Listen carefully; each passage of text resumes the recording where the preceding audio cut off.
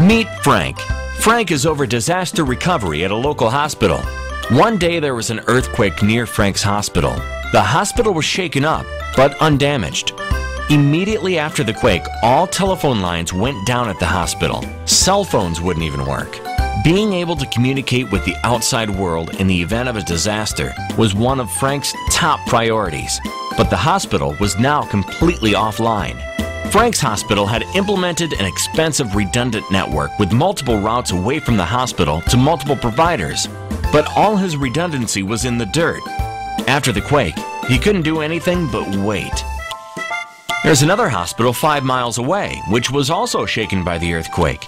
Monica is the communications manager for this hospital, which also lost all primary communication routes.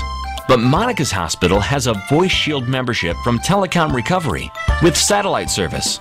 As soon as the shaking stopped and Monica realized that all the landlines were down, she picked up the telephone on her desk and made a call over satellite to let corporate headquarters know everything was okay. Right away, the hospital started receiving calls through the main switchboard. Unknown to the callers, these calls were all routed over satellite into the main phone system, where they were routed to the right person or department. Before the quake, Monica had implemented backup communication processes and technologies, just as the Joint Commission has recommended. Her rationale for adding Voice Shield was that it was less expensive to add satellite as one of her redundant paths than it was to add additional land routes. Another plus was, because the route was designed to be used in the event of a disaster, she was able to use grant money to pay for it. Will your hospital be able to communicate when it counts? Don't put all your eggs in one basket.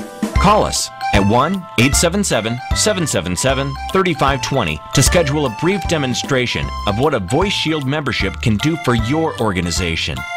Maybe it's time to upgrade your disaster recovery plan?